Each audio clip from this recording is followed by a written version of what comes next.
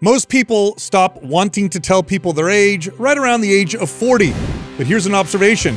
People who work out and are fit, they love to brag about their age once they turn 40. All right, what's the fit tip? Start working out. You want to be proud of your age? Start lifting weights. One of the best ways to do that. That is an interesting point. Isn't that funny? It is. You ever notice? No, very much so. It's bragging rights. If you're in really good shape, you're so quick to tell people like, yeah, I'm 65. Yeah, you know you love it. Right. You love it. But if you're not, like, if you ask someone their age, they're like, how dare you ask my age? Or it's like, never mind. They don't want to tell you. I just always notice this, you know, working in gyms, like really fit older people. It's like they try to get a opportunity to tell you how old they are. Yeah, they want you to know. Like, that's so true. I'm 48 or that's I'm 52. so funny. Right? I haven't really thought about that, but that's so true. The reason why it stood out. Obviously, I had a birthday this weekend, so I was thinking about this, and it just the thought or the memories of all these times just stood out to me. Not because people want to say their age, because it's so opposite of the average person. Like the average person, they don't want to. Not only do they not want to bring up their age, they're in fact quite embarrassed or shy or whatever. Especially, women tend to be more than men, but even men, they don't want to talk about it.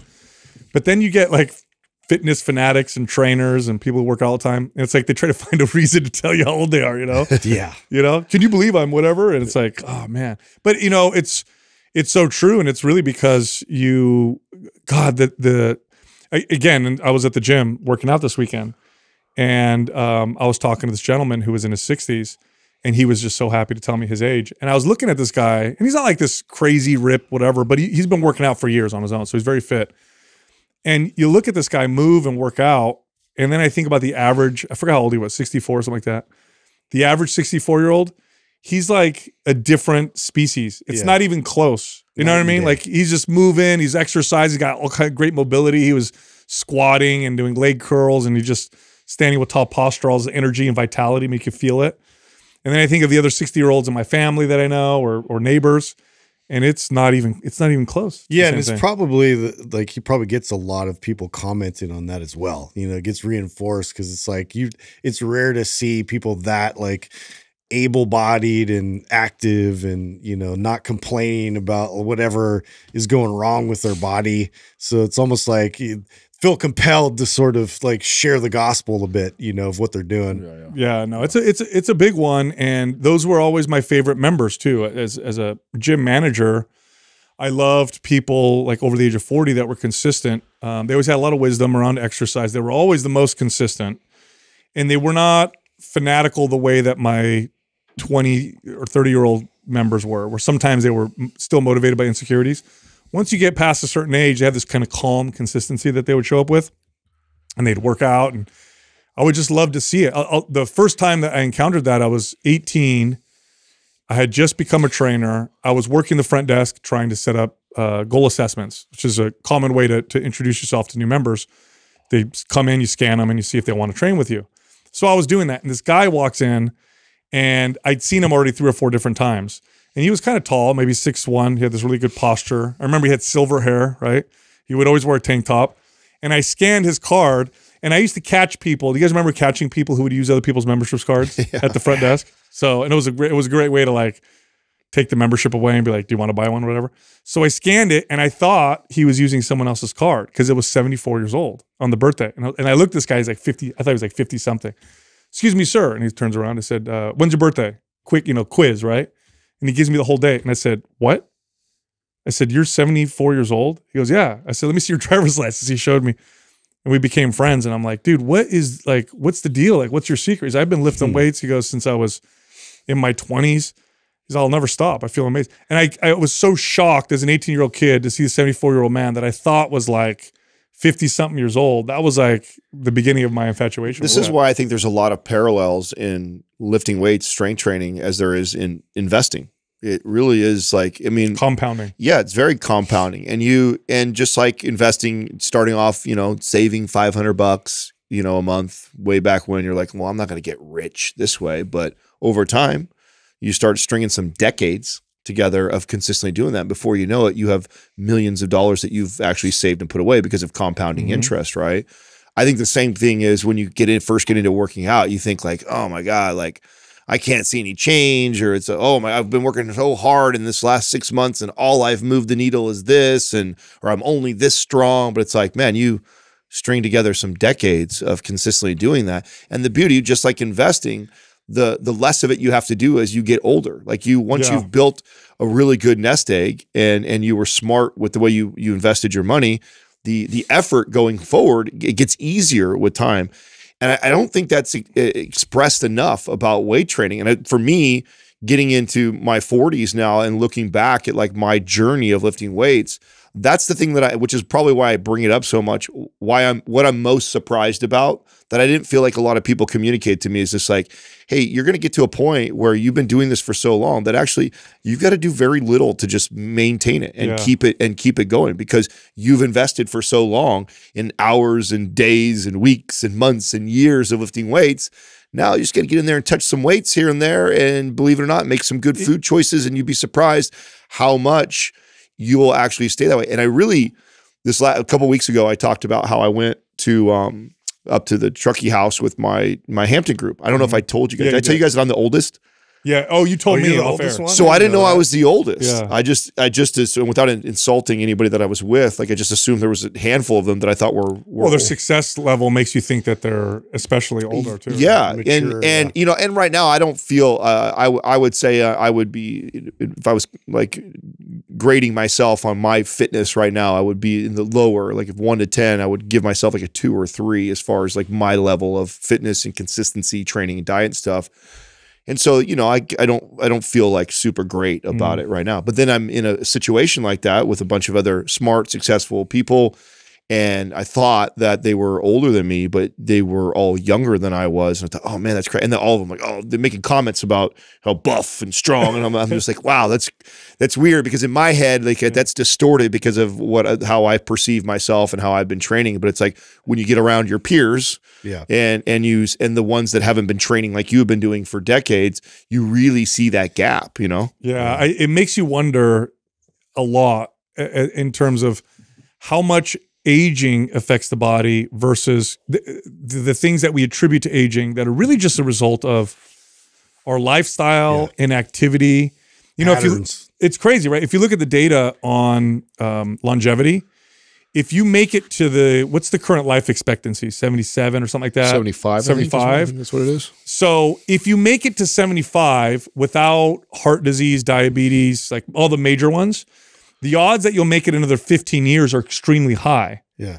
So it's like if you're fit and healthy, and you make it to 75, like you're gonna make another 15, 20 years, almost 100%. It's almost positive. It's funny you mentioned, because I was actually having this conversation with Everett, and we were kind of plotting out, because he's getting really cocky about getting strong right now. Like they got a 6-pack, and they're like, you know, feeling themselves right now. I'm like, you know, really like he's repping out pull-ups and stuff, and he's like speculating. He's like, Dad, he's like, I'm trying to think when I'm going to take you out. He's like already planning. He thinks it's 70. He thinks when I turn 70, he's going to overpower me. And like be strong. And so I'm like, you know, that gave me extra bit of like gasoline to keep up and like make sure like I'm still fit and like. Well, that's good that he still thinks you got 30 more years before he can catch why you. would he wait that long? Yeah, I don't know. That was just what he's like, I think you're going to be a strong old man, but I'm going to be able to take you out, I think, when you're sick. You know what? That's kind of a compliment. It is a compliment. You're so strong. Yeah, that you're going to be, because I think. Yeah, I took that. I was like, okay. He'll be at his peak in about 10 years. Not that long, dude. In 10 years will actually be his when best he's 18, shot. I'm screwed. Yeah. That's when he's going to have his best shot at you, is around, 10, 15 years from now. For sure. So the fact that he's giving you 30 damn near, you know what I'm saying? That's a lot of respect. Yeah, awesome. for sure.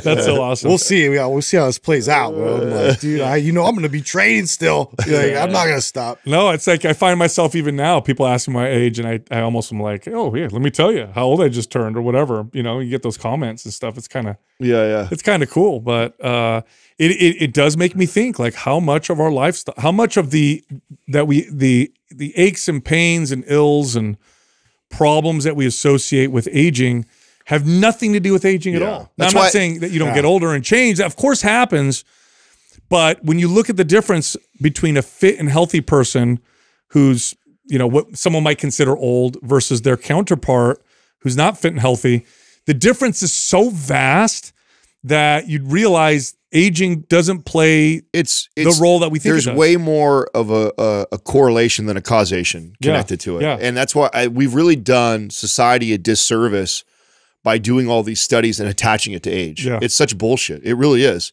Because yes, there's some correlation there, but it has more to do with the habits that they've had for so many years, and that the average person doesn't do this, doesn't do that, makes these choices, and therefore, you know, we can say, oh, when people get this age, these things happen. It's like, man, that's so not true, because for every study that shows that, I can give you an example of a client that I know that I train that was the opposite of that. And so it really gives people this perception of like, oh, well, you know, who cares anyways? I'm going to get old eventually. Everybody gets old. And I mean, I remember when family used to say that to me when I told them that I was doing fitness for a career. Well, what do you do to get older? Like, you can't do that when you get older. Like that's, I know.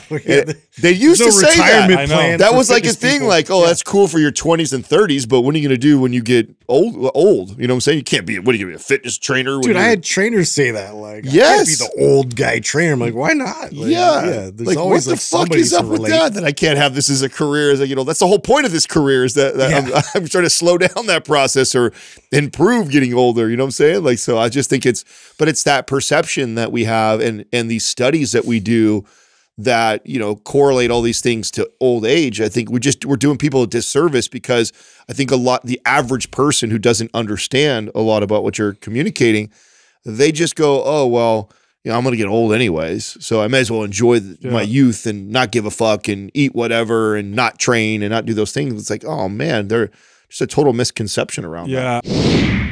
Today's YouTube giveaway is Maps Aesthetic. Here's how you can win.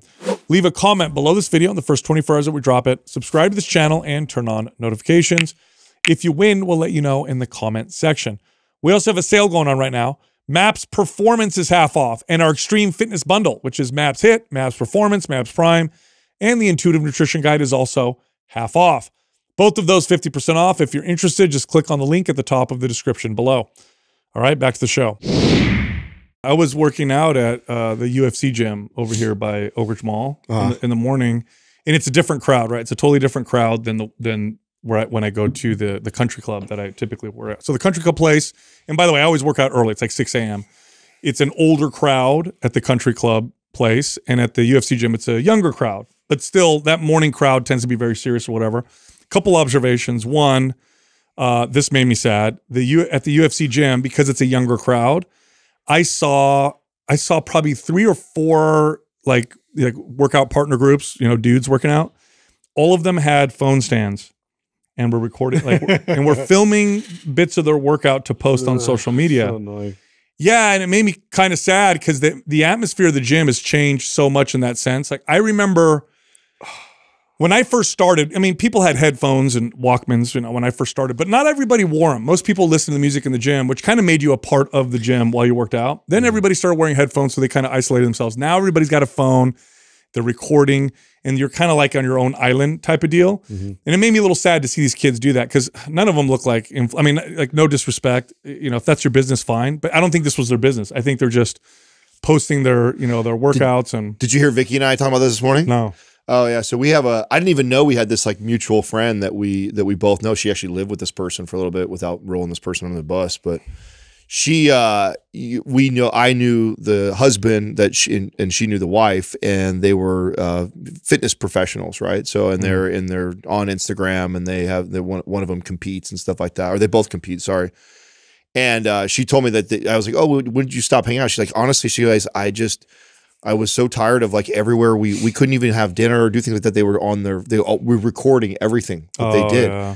And I remember when we were first hanging out with Craig, and he was doing the same thing. Like, and I was like, dude, why do you like? It's like, it's crazy how many people get sucked into the social media space, and then And then I think that one of the worst things that ever could happen to them is they actually make a little bit of a business out of it. Because then you could easily justify it. I mean, if you have like, you have no following, nobody gives a shit, like, and you're trying to do it and stuff like that. And then after a while it doesn't take and you're like, oh, whatever, this isn't for me. Or, and maybe you don't follow through. But I think one of the worst things that happens is get a little bit of confirmation. Like, oh, I grew my following. People expect me to do this. They want to see my food. They want to see this. Yes. And then it turns into, and then maybe you make a little bit of money online. And so now you justify it to the people around you, like, oh, you know, or maybe even worse, you think it's cool and you're bragging about it that you have this thing. And so I tell you, it's become more and more common. It's just weird to see these kids do it. And I felt sad for them because they're not experiencing what I experienced at their age, which was you're there. Which was a guy coming and smashing your phone and being like, get that out of here. Yeah. Well, you know, hey. It would have got thrown in the trash, dude. Let's be honest. Let's try this. If you work out and you have your phone and you tend to look at it in between sets, which I can be guilty of as well, try a practice where you don't pull out your phone at all and you just are in the workout. It actually changes the effectiveness and the feel and the benefits of the workout. Listen, all this stuff is coming, Sal. We've been talking about this for nauseum for I don't know how many years. I mean, when was the Adam Altler book where you guys teased me forever, right? We've been talking about it on this show for fucking 5 years, right? That's the first time I heard you pronounce it. Alter. Yeah, I used to say Atler. Yeah. It's the L's first, right? So, anyways, we've been saying it forever. The pendulum is swinging back, and it's going to become a trend and a thing now to not do that stuff. I guarantee you the generation coming up. You know what I was thinking? Yes, but also, have you guys seen the Apple goggles? It's on my notes to talk about today. Bro, yeah. You see, I had to, driving and stuff. I went because have you seen anybody in person like wearing? No, I haven't seen it in person. I just saw videos and was like, okay, well, I know Apple released that, and I'm like, well, you know, what's the response? Like, what are the tech people saying about all that? So I actually watched a few of the videos of people kind of like doing their reviews and whatnot. Yeah. And I was like, oh, okay, this is going to take over phones. It's going to take, because it's people are going to walk around with these things. They're just gesturing. You don't need a phone. People are driving. So it's basically like it's augmented. Yeah. You have cameras that are recording outside, and then it portrays it. And so you could see the outside world, the real world, while it's augmented with virtual reality. So they're interacting and they're doing all these weird things. We're not going to look at each other anymore, guys. Yeah, so, these will allow us to, right? So that's the interesting thing. No, you're going to look at people like that. No, I know. I mean, we see each other. So if you had them on, I had them on, we see each other. I know that, but I mean, they're so dorky, but like if enough, but think about this. How many dorky people are just going to sit there at dinner and like stare at their phone and not even interact with you already? What's the difference between that and like wearing dumb goggles? This is weird, man. You know? Yeah, we're like, you know what it is, dude, is that people, I mean, we don't fully appreciate just how important human connection is, like real human connection. Yeah. That we're substituting it with false human connection, and we're suffering the consequences.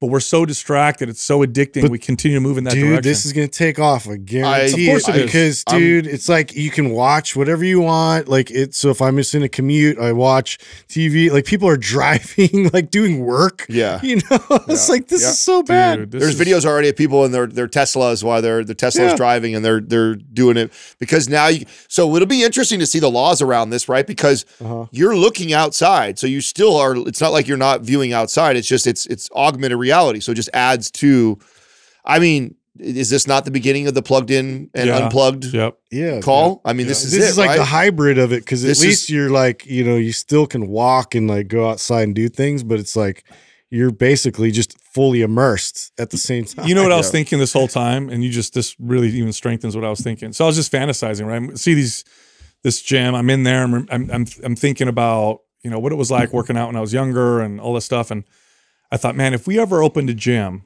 because we've talked about this you make before. it where you can't have phones in the gym. We've talked about this. That one day maybe we'll open a gym. We don't care about making money or not. It would just be for us. And I love this idea. I thought, you know what? We would make it to where you're not allowed to bring if you bring your phone out on the workout floor, you're out. No, you have a place where you check it in when you come in. Check in. That's it. It's fucking workout. And that's it. Yeah, I definitely just work out. I think would have like one camera where it has like your PR station, right? And then so you can get like the footage after you're done, But because people are gonna want that, maybe still, or not. Like imagine right now us walking into a gym where you have to check your phone. Yeah, at first you might be a little apprehensive. But then the reason why it's a brilliant idea is because again, it's going to be like you're gonna need that. It's going to be like left and right, right? It's just going to be like politics. There is going to be a divide. There's going to be people that go the other direction, right? You see like the Bradley Martin's gym where like encouraged, take your shirt off, bring in video cameras. Everybody's like, I hate that. That's encouraged, right? That. Well, I mean, he's got a full gym. So there's obviously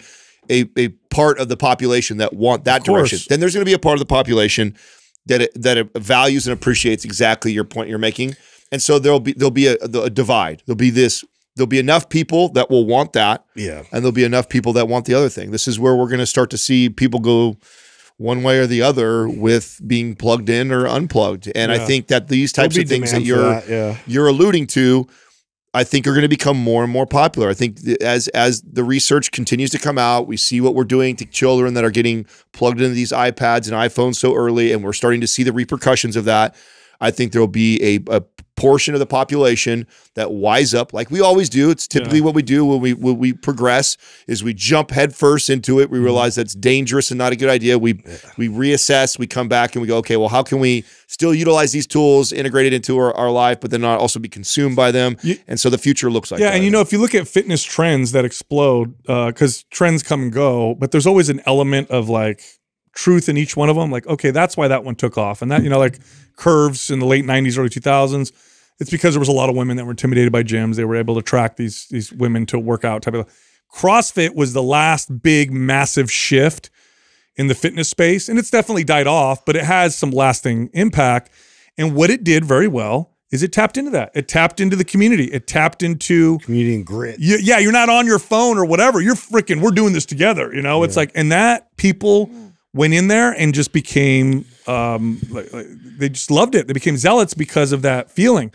Old school gyms didn't even play music. Yeah. You would just hear the weights clanging. Dude, I could totally see this happen. I mean, even I know stand up, they've taken phones and it's been like they've had amazing results because people are just like engaged and they're they're present and they're involved and I could see like the gym definitely like taking a piece of that because it's like, dude, like you said, every gym now that you go to, it's like somebody bogarting some station just to set themselves up for it. And at the same time, you have like I said, the Bradley Martins, and you're seeing more gyms that are accepting people coming in with their camera crew and no shirts and all that stuff like that. So there's going to be both. There's opportunity for both because there's going to be some. I don't know if it's a huge market demand for what I'm saying. It's not yet, but I think. But if we did what we wanted, which is literally just for the audience, we said one day we'll open a gym. Counter to it. We don't even care if it makes money or not. It'll be just an awesome gym. That's the way to do it. That's the way to do it because that's what I'm going to want to walk in. I'm not going to want to walk in and see a bunch of people terrible business strategy for us growing. That's right. Nobody ever share. Nobody to share it.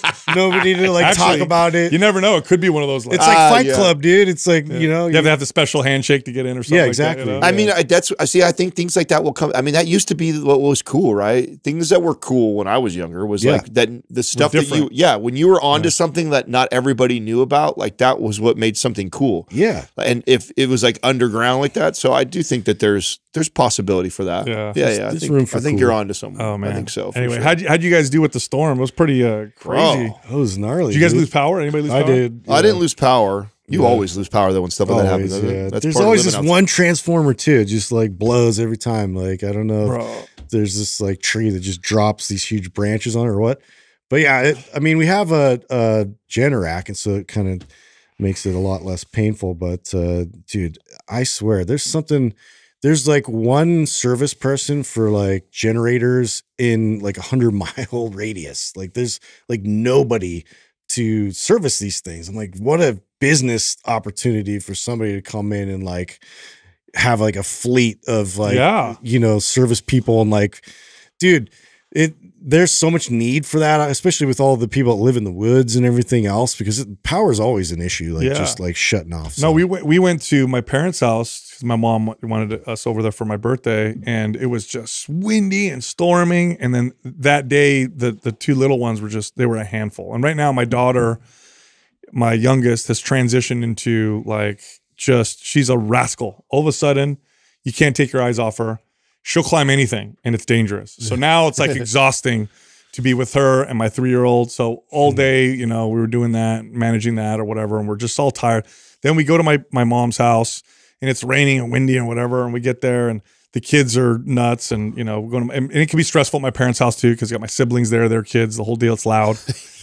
So then we're getting ready to leave. I'm like, let's go. We get a text from our neighbor that our power went out back at our house. Yeah.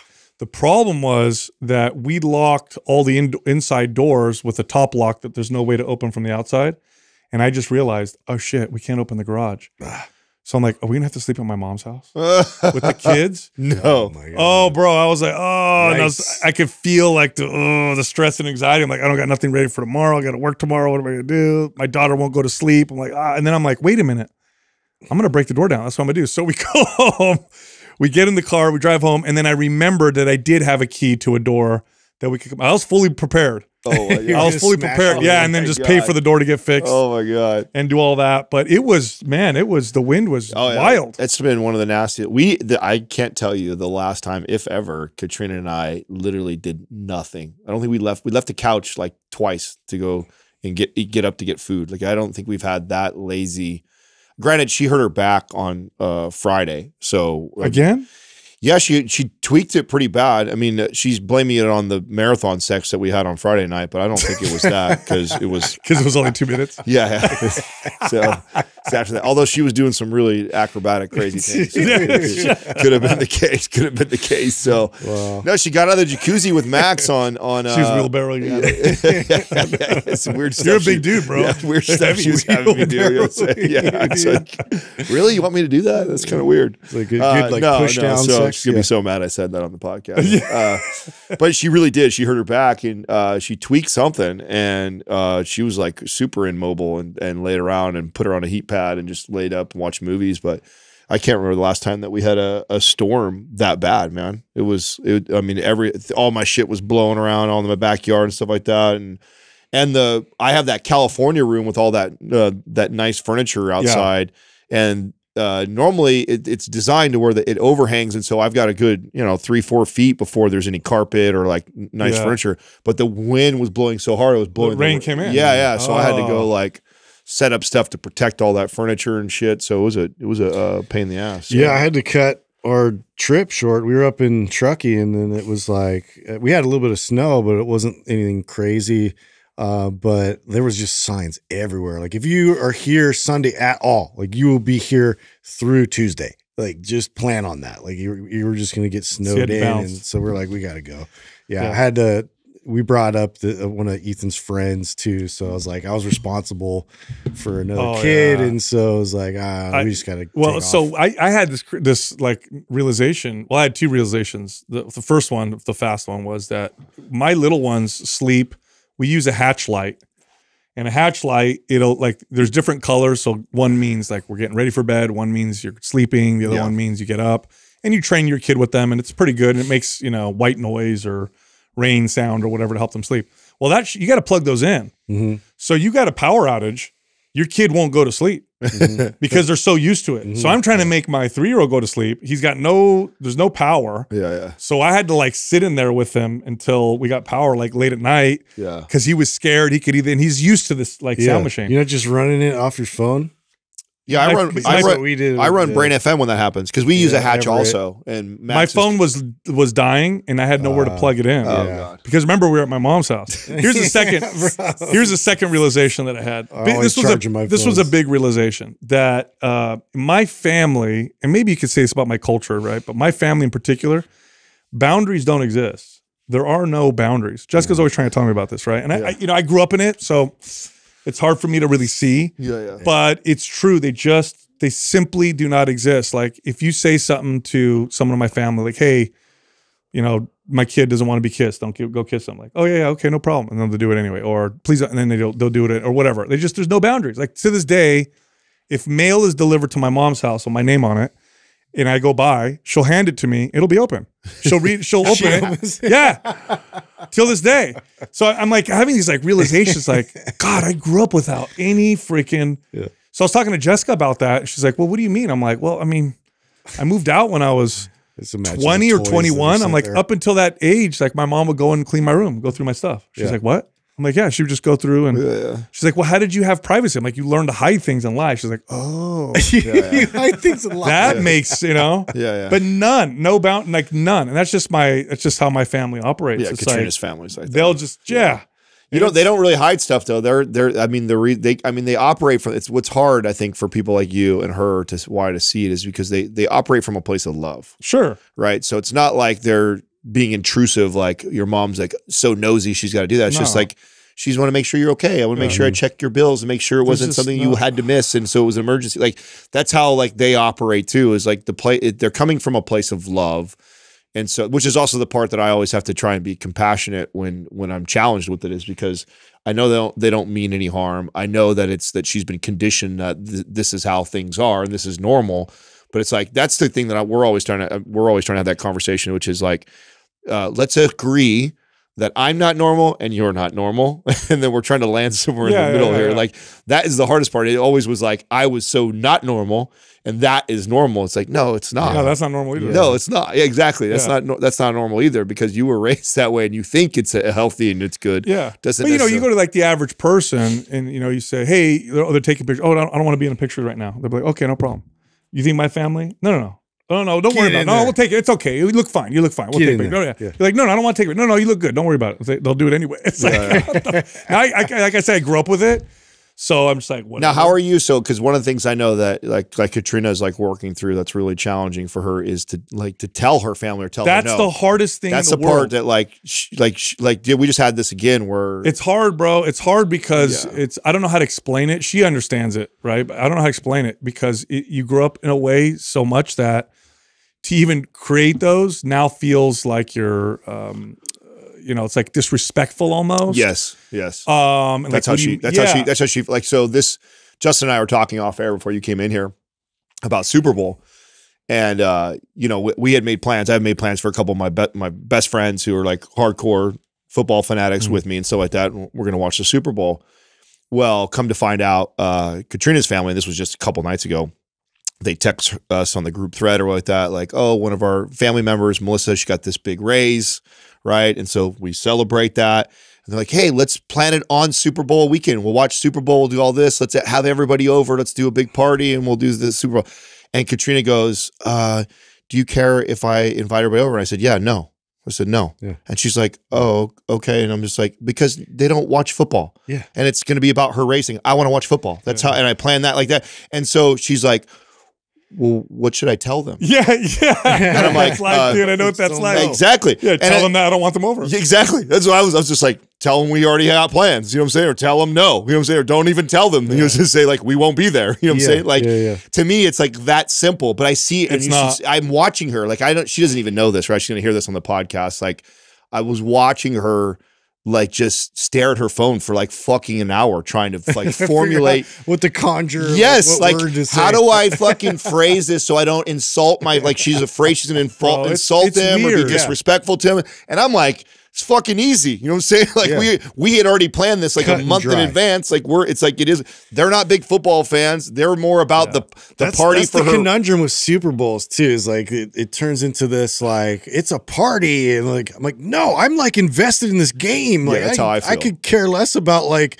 who's bringing the dip and who's like get out of here, dude. Like let me just like watch the game and like focus. It's just weird. It's very strange. But I mean, I get it because and she has the same thing, and I can see that, and very similar, verbiage. Like I don't want to disrespect them, or I don't want to hurt their feelings. Yeah. So she's like wrestling. Well, then what happens too is because Jessica wants to please people, so she has a tough time then drawing it herself because she doesn't want to disappoint anyone. But then what that does, it builds resentment or whatever. And then I'm on the other end, and half the time I'm oblivious. So something will happen, I'll be oblivious, and she'll be like, "Why don't you back me up?" I'm like, "What are you talking about?" That thing that happened with whatever. That's the same. And I'm like, huh? What do you mean? Yeah. Because it's so like, well, it's tough. I'm literally becoming aware. You don't see it because from her perspective, and it's the same thing that I say to her. I said, what it makes me feel like is that you choose them over me all the time, and I'm your partner. It's you and I first, and then everybody else. And it's like but like her, oblivious to it too. Like I don't feel like I'm choosing them. Like you are though in that situation. Like you're not asking me. It's a tough thing, bro. Yeah, I mean, it's definitely one of the because you have a dynamic with your family, especially if you're close with them, and it's first you have to become aware of it, which took me forever to become aware, and then the second part is, oh, what do I do about it now? Yeah, you know, and then okay, I got it, and then ooh, I'm gonna hurt people's feeling, whatever. So it's, and then also you add in the other layer. How do you do it and not roll your wife under the bus? Right? Like, how do you do it and not be, because the easy default is like, well, Jessica doesn't want to come over. Yeah. You know what I'm saying? Like, that's the easy default. She gets uncomfortable. Which I'm sure there's people in relationships that the partner just does it. Like, fuck it, I'm not gonna deal with my family. I'll just blame it on my husband. I'll just blame it on my wife. I tell Courtney to do that. Like, say it. Well, that's me too. I don't give a fuck that much. You just tell them. Let them resent me. But that's not bad. That's actually a good thing, because that means that you can draw your own. And people eventually will start to respect. That's right. I'm okay with that. Like, I'm not. That's why I'm like, you just tell. That's why I say, just tell him I said no. Yeah. Tell him Adam doesn't want to go. You know what I'm saying? He's got plans with that. I'm not afraid of that conversation. You know what I'm saying? I'm very comfortable with who I am, how I want to run my family, how I want to do things like that. But I understand the dynamic, because you guys both have very similar challenges, but she's the same way too. And this literally just happened this weekend. So I'm like laughing, you talk about this, because I was like, had this moment where I'm like watching her in the corner of my eye on her phone, just staring at it for like 30 minutes. Like, what to say? I was telling Adam, I was like, I didn't have a chance to plan what I actually wanted to do. You know, so these plans are happening outside of like, and I'm like a big fan of like, my team's actually in the Super Bowl. And I'm like, nobody even asked me what I wanted to do. You know what? It's just it's so weird, because even at I'm 45, right? So even at 45 years old, there are things that you start to become aware of, and then you become aware that you were not before. Yeah. So it's like I start to see all this. Like, I've been told this before, but it's very different to be told things than to actually like see them and go, oh shit, hold on a second, that's true. Like, if somebody says don't do that, you just don't do it. Why wouldn't you do it? You know. Whereas before I was like, well, it's a big deal type of deal, you know, because I grew up that way. So you become aware, and it's like, okay, how do I balance this now? How do I do this? You know, the good part about the good part that I think about getting older, at least this is how I feel with Katrina in our relationship, is like we're aware of these things enough now. I'd say she's come like full circle on that too, and so there is at least this like acceptance of each other, like how you're going to handle it. Like, you know, like if I were to be staunch about it, I'm not doing this, and she's like, I really want to go do this. Be like, okay, you know, you go do that, I'll go do this, and it's like, it's not a big fight. It's not big. You know what? It took me forever. What took me forever? This I'm well aware of now, but what took me forever to even become aware of was the dysfunction around food that is so common in like in my family, in my culture. Yeah. Like, they take pride in who can make a kid eat the most food. Okay. And I grew up with it so much that I didn't even see it. Now it's like clear as hell. Like, I'll see like my nephews sitting over there, and everybody keeps trying to feed him, and they're trying to convince him and who can distract him so they can fit more food in his mouth. And I'm sitting there watching, and I'm like, this kid is well nourished. There is no reason. Like, he's a strong, thick guy. Like, there is no reason. Like, that was a great mentality right after the Great Depression. That's what it was. That's why. You know, that's exactly that. Generational. It's generational dysfunction. 100%. Generational trauma. It's rooted in something probably healthy and good, which is ironic about that, right? It's just like, there's probably a time where like, hey, you need to make sure. But it becomes generational because it's how you're raised. This feels normal. Then you apply it. But I mean, and I get it. Like, you didn't know if you were going to get another meal, and so it's like, you better eat this. And I got to figure out how to make you eat this. Otherwise, you are going to become malnourished, because that was quite common. Yeah. Now it's like, if my kid sits and doesn't want to eat, I'm like, okay, you don't have to eat, buddy. Not a big deal. And I can feel the older people in my family. Abundance everywhere. Bro, you understand? Freaking out. I can feel my mom on the inside. She's like, she has to get up and move away. My mom has a hard time with that too. You're like vacuuming the living room. Bro. Staying busy. Because I told my kid, he doesn't have, no, you don't have to eat that, buddy. It's not a big deal. And your kid's passed up on my waffles. You know, I had like a whole conversation with my mom about this. You know, like, they're so mad, you know, that they would pass on waffles, and they'd pass on like desserts and this and that. And I'm just like, they don't need it. Oh, bro. It's just, dude. And I could see my siblings do it. I used to do it, you know, now I'm like aware of it. So you just gotta, that generational shit is so hard to break. I mean, shit, that's 90% of therapy, bro. That's like 90% of everybody who's in therapy is breaking fucking generational shit. That's 100%. Maybe even higher than that. Do you guys have things in your family that like certain things that are like in my family, anxiety is like, this is like what we have. Everybody has it. Oh, bro. Like, anxiety is a thing. And it's contagious, and you learn it, right, from the people around you. Do you guys have anything like that in your family? Yeah, well, I have a really bad trait that I get from my family, which is like we have this like criticism. You don't speak to each other, where it becomes like an issue, and then you just disconnect. Yeah, just disconnect. Oh, yeah. So that's a really bad habit that I know that I have that is from that. You know, it's like that. We've normalized that so much. There's just like somebody upsets you or pisses you off, like, whatever. So, you just have that ability to just like cut it off, you know, and so. Which can be very unhealthy, and obviously I have another side of a family that's different for them to handle that. So I know that's an issue that I've always got to work on for sure. No, in my family it's anxiety, and if they'll find something to be anxious about, something news, world events, something's happening right now. What's happening there? Oh my God, that's so you, bro. Oh, that's so you, bro. I'll tell you something right now. I'm the calmest person in my family.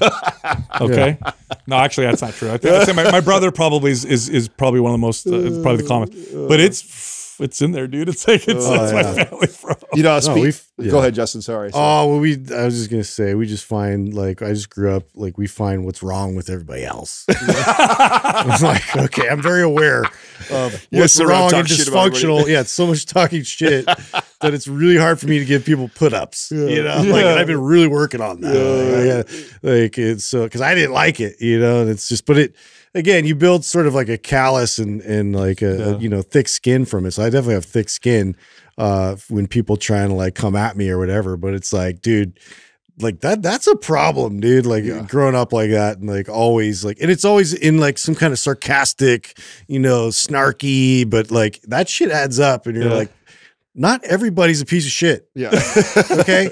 Like, let's think better. On the positive note of family stuff, kids, family, all that stuff, dude, I am so blown away. So one of the last episodes we recorded, my shout out was the number blocks for Max. Yeah. Did you guys see the video I posted of him last night? No. Oh yeah. Oh, yeah. My son's pre-K, bro. That's 4 years old, and I was able to do. That's great. Yeah, he was 2 + 2, 4 + 4, 2 + 2, 3 + 3, 4 + 4, 5, all the way up to 10 + 10 is 20.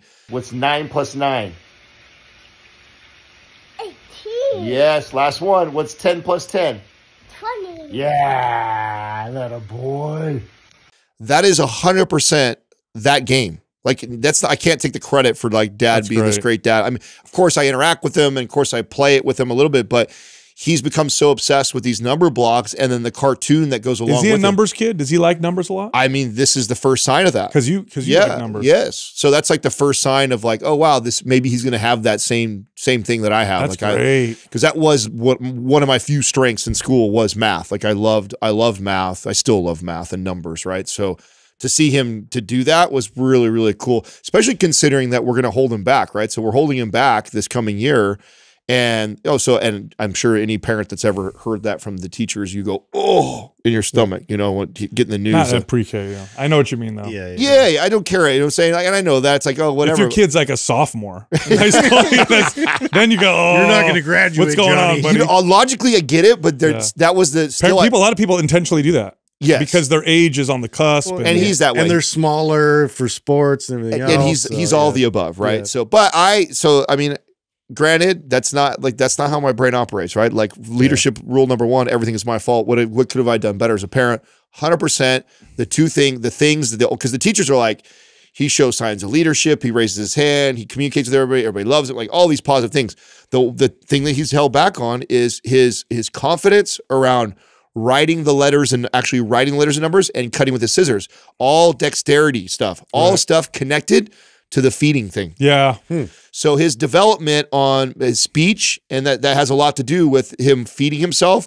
We deprived that of him early on, thinking that, oh, whatever, not a big deal. Didn't learn until we had the speech therapist that we handicapped him in that area a little bit. I shouldn't use that word because I know that's not it's not necessarily true what happened, but we slowed his progress down by doing that. And so here's another way that it's showing up is that the other thing I didn't do as a dad, I wish I would have done more. I remember thinking this, like I was going to do this more with him. And I maybe one time did it and you did a video the other day, I think of this with, I don't know if it was your daughter or your son you did it with, where you were hanging him or her from the bar and seeing how long she could grip onto it. I wish, and so parents listening, I wish I would have done that more. Like, so he had good hand strength between feeding him longer than we should have, not doing more stuff like that where we just, because he wasn't really into the gymnastics and climbing stuff, so I didn't find ways to push it. And so now here we are, and what it's manifested in is that he doesn't have a lot of confidence with his hand strength and dexterity, and then his riding, and it's all interconnected to that. Everything else, like, great on all other stuff, and obviously with numbers, like he's way ahead of where he should be, stuff like that. But that is enough that they're like, we want him to be fully confident, and so we're not telling you have to. It's a recommendation on our part. He's also young for his class already, so it's not like he's going to be, you know, way older than everybody. He'll be right in the same age because we started him so young. So it's like, but still, that again, the initial like what did I miss? What did I not do? But those are the things that I wish we had done. Just wait till they become teenagers, and you really get hit with that shit. Oh, what did I do? I hope I don't got a lot of it. I hope I do a good job. I think this is what they talk about, though, right? Everybody says it's impossible, right? As a parent, there's going to be things that you screw up on. There's going to be things that you didn't do. And so, you know, here's an area where, I mean, I take ownership on it. I don't, you know, I'm not going to beat myself up over it, but I recognize that, you know, and if I was giving advice to somebody who's going to have kids, these are areas we should have let him feed himself from the jump, let it be a mess, let it do all those things instead of caring more about how messy he was going to get and the house was going to get. And then the other one was doing things where you were encouraging him to, even though he didn't like to climb, still encouraging things that were going to strengthen his hands and his grip. Yep. Yeah. Well, my 14-month-old, she won't stand by herself. She doesn't walk yet. She does a cruising thing, but she'll climb anything. It's really weird. It's like she skipped like 15 like steps. Like she'll climb anything to the point where you got to be careful. Yeah. Yet she refuses to stand or walk on her own. But you'll see her climb things, and you're like, oh, how did she get up there? You got to go grab her, pull her down type of deal. And she'll fall sometimes. She also won't say papa. She refuses to say, she calls me mama. At first I thought she was, I thought she was like taunting me. Like I'd look at her, go, papa. And she'd go, mama. I'd be like, no, it's me.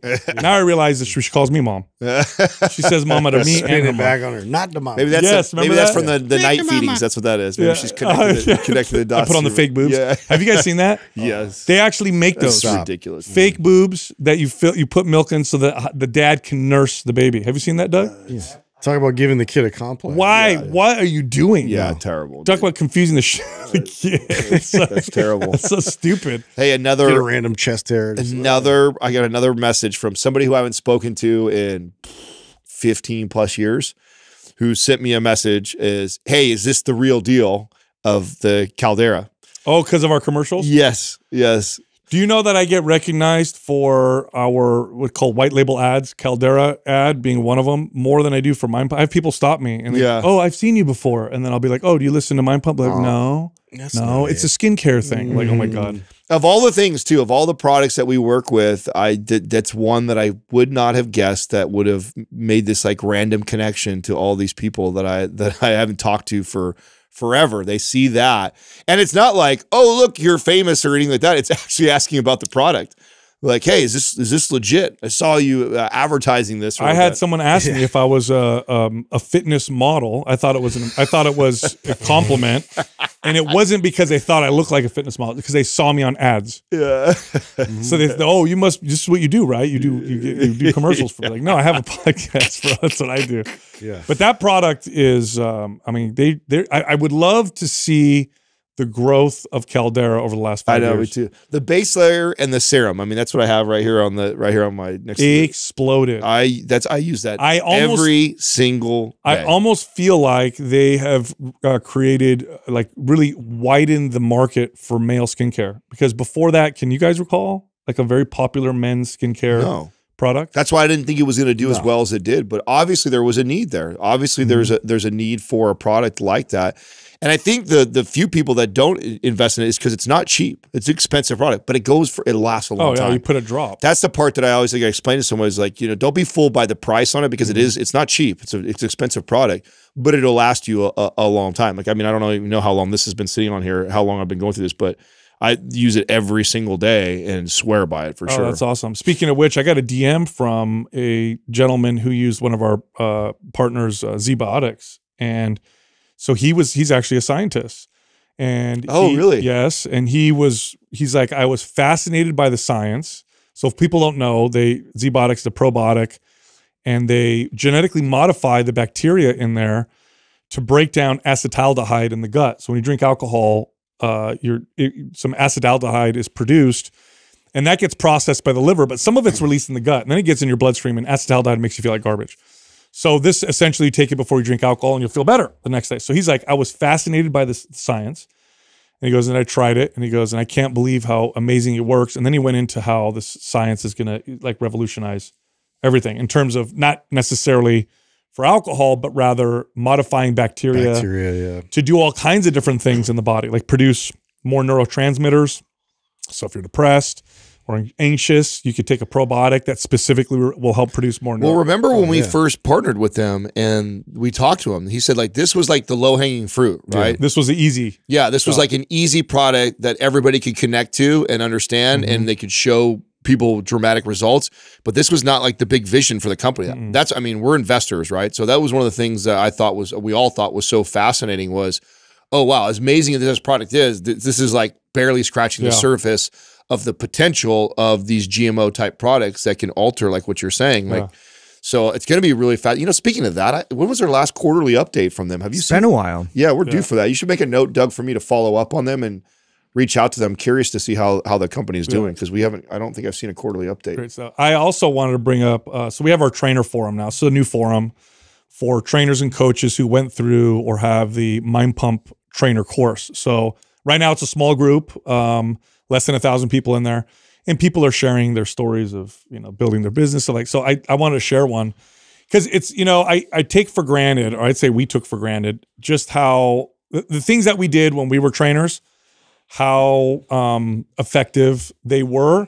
And I think I don't know about you guys, but I assumed that they were like people, common knowledge, like people did these things. They're still teaching it. Like all these principles. So one of the things that we taught in the course was how to get leads. And one way you get leads, very easy, is you set up a body fat testing booth.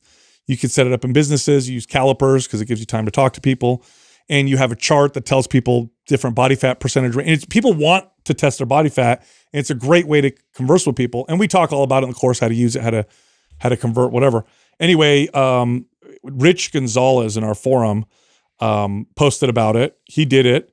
And he got 7 appointments, right? 7 appointments. Boom, right away. Yeah. 7 appointments for setting up a body fat testing booth. And he did this in I think it was a supplement store. Yeah, at Vitamin Shop. You know, and smart. Connect this to the talk that I did on the 3 free day training that we put out there of understanding how many people you need to connect and how many appointments you need to book to decide like how much money you want to make, which is like one of the things that I was always fascinated that no trainer knew. Like I'd go around talking to these trainers, or back when I used to inherit staff. Look, if you do a good job, I'll tell you right now with those numbers, if I booked 7 assessments from a body fat test booth, I could pretty much guarantee that would turn into at least 2 clients. That's it. 2 right there. Boom. 2 clients from what probably took them an hour. It was probably an hour body fat test booth. Well, I think it just trainers are kind of throwing spaghetti on the wall, and they're not really focused on like, I can really make predictable income, especially if they're outside of like the corporate gym setting, they're getting a paycheck. It's really difficult to make predictable income unless you have systems like that you're teaching. Like, here's as many appointments that you need to book, you know, because the average is going to be this amount. And then now you can, you know, accurately sort of like structure that for your month so the income can keep coming in. You have to keep doing it because, you know, that dries up and then you're left with whatever you have client wise. I think the biggest problem is that we've lumped trainers into the health space because technically they are. And when you think about health professionals, doctors, nurses, physical therapists, people like that, you don't think about sales and the importance of that as much. It's more around education and experience. Right. And so since the beginning of time that trainers have existed as far as the market is concerned, the emphasis has always been put on education. Has always been put on how many certifications, do you understand biomechanics, do you understand nutrition, and you know, you would tout your certs and your degrees and all that. It's been heavily weighted on that. Now the irony of that was all the hundreds of trainers that have worked for me in the decades that we worked as, you know, managers in the fitness space, the trainers that were the most successful were not the most educated. They weren't the ones with the most certifications. It was the ones that could effectively communicate or sell the best, sell themselves the best, were the most successful trainers. Yet no courses, no certifications, nobody puts emphasis on that part when it was the most important thing. And so I think that that's where we've missed for so long in this space. Obviously why we tried to fill this gap. Our goal was not, are we going to try and compete with NASM or NCSF or these other national certifications? No, it was, there's a need in the market for somebody to teach these trainers how to build and scale a business, and nobody is really servicing that market, not like what we thought needed to be done. And I think that was the vision here. And to your point about the forum, this is also why too, in the this forum, I plan to share more of the behind the scenes of the business, the numbers, the what happens when we launch a program, how much does it sell, and what did it cost us to build that? And when we do this webinar, like how many leads do we get from that? Because that is the part that I felt like not a lot of people share that. And I want to be able to share that with that community so they have insight to even how we figured things out to get here. Yeah, if you want to learn, that's at mindpumpfitnesscoaching.com. And by the way, I want to mention this too. We're going to be at the Arnold Classic, that whole festival there. And if you're a trainer or coach, please come and say hi to us and stop by. And I think we're going to try and schedule a talk, right? Yeah, we're trying to nail down a local gym that we can use. That we can meet with trainers. And I would love, that's what I would love. Yeah, talk to trainers. We will. So if you're planning on being there, I think it's March 1st through the 3rd or something like that. Second, March 1st and 2nd. We'll be there. Yeah, so you could, and for the Arnold Classic, it's arnoldsports.com if you want to find out more about that. And at the Arnold Classic, and then between now and then, we will drill down a day and time where we'll get access to a gym that we can use where we can meet and greet with people. Totally. Look, children's vitamins are typically just candy, okay? They're gummy candies with a little bit of nutrients put in there. Anyway, there's a company called Hiya that makes a multivitamin that doesn't have a bunch of sugar. It's not candy, and it has adequate doses of nutrients that your children need. It's the best multivitamin for kids you'll find anywhere. Go check them out. Go to hiyahealth.com. That's HIYA health.com/mindpump. And on that link, you'll get 50% off your first order. All right, back to the show. Our first caller is JP from Canada. JP, what's up, man? How can we help you? Hey, bonjour, guys. How are you today? We're good. Good. Yeah, but thank you very much for taking my call. And everybody's always being very impressed seeing you guys. So I'm going to try to lie today and not act impressed. But I have no choice, else I'm going to lose all my English today. No worries. All right. So I'll go ahead with my question I sent via email. My question today is about my weak squat. Why weak? Well, if I can squat it, I can bench it. And I'm totally not a strong bencher. Every time I'm trying to go over 100 pounds, issues appear. It usually manifests itself by like a short electric shock in the lower back, like the muscle close to the spine. After that, I'm going to be stiff like in the lower back for a couple of days. When you try to get up from a seated position, it's always very stiff. So I can squat heavier even when no pain manifests. I try MAPS Reds many times, and it's usually the same story. It's no gain. So I went on a hunt to find the problem. Is it recruitment, imbalance, form, ankles, hips, witchcraft? I heard them all when asking around. I tried diagnosing the issue going back to MAPS Prime that I bought years ago. I have an obvious fail in zone 3 coming from the butt wink at the bottom of the squat, so I'm losing contact from the pole when doing the test. With that, I'm trying adding primary exercises to my routine, like 90-90s, but with not much improvement. Prime has a lot of options outside primers and plenty to select from. So not being a professional, it's hard to pick the right stuff, and there's like a certain limit to self-diagnosing. Also, from the butt wing problem, I listened to the glutes masterclass. One thing that struck home when listening to the glute masterclass is about the glutes engagement during the big lift. Thinking back to my squat, I usually feel most of it in my legs, not in my butt. So having a relatively flat butt, I thought maybe there was something there. And finally, I purchased Symmetry, thinking that maybe this was an issue from front to back that maybe Symmetry could address. So that's the reason why I purchased this program. What's changed is my question. I did purchase MAPS Prime Pro to investigate a little bit more. There's great stuff in there, but I think I had just added like more variables into my investigation, and now everything looks wrong. So I don't know where to look at. Super confusing. I've just completed map symmetry and completed my Fave 4, the 5x5s. I do feel a little bit stronger doing that program, but I also feel like I'm on thin line, that everything could fall apart from there, and maybe that I'm not that strong. And finally, I know you guys launched Maps 40 Plus not long ago, and I'm 43. So I think you guys have a different approach to squatting from this program, maybe to learn from there and not doing the full movement. Okay. So with all that, I'm kind of scared with weight on the bar. I have some ideas of what's happening, but there's a lot of variables, a lot of things that can happen, a lot of things that can go wrong. It's getting like pretty confusing from there. Okay. Okay. Before we answer all this, are you hanging upside down right now? I just have to It looks like the ground on the ceiling. Yeah, ceiling. I'm very confused. I have some. Okay, yeah. So some things to improve the sound in my room, because there's a room just upstairs and it was really noisy. Nice. It's a very small room here, so the sound is bouncing everywhere. So Nice. yeah, it looks weird, but I can flip. But No. Yeah. It's like spinal traction, right? All right. So, okay. So it's a shooting pain that you feel in your low back. And does it? yeah, Go ahead. Yeah, the movement is fine. I can squat deep and go up, but at certain moments, it's gonna like pinch and really get stiff at that moment. That's a nerve. Yeah. So you might have an impinged nerve. Have you ever had a back injury, or have you ever been told you have a slip disc or herniated disc? I had like a very small hernia in the lower back like 10 years ago. Okay. And we were able to fix it doing some physical therapy and some traction to try to pull pull it back inside. So that went well during this process. Since then, in the last 10 years, I've been using a standing desk. I've been trying to avoid sitting position and give me all the chance to not use my back poorly.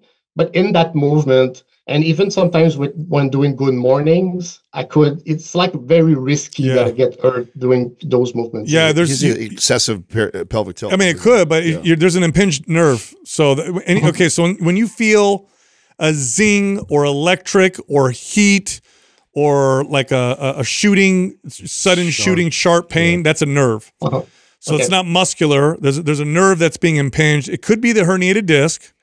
So the physical therapy, you want to do some physical therapy to help alleviate whatever's being impinged. In the meantime, I don't think you should do any bilateral loaded exercises. I don't think you should do good mornings. I don't think you should do deadlifts, and I don't think you should do squats because the nerve is being impinged. And if you impinge the nerve hard enough, you don't want that. Okay. So we want to identify where the impingement's happening and then do physical therapy specifically to help with that. Now, did you work with a physical therapist 10 years ago?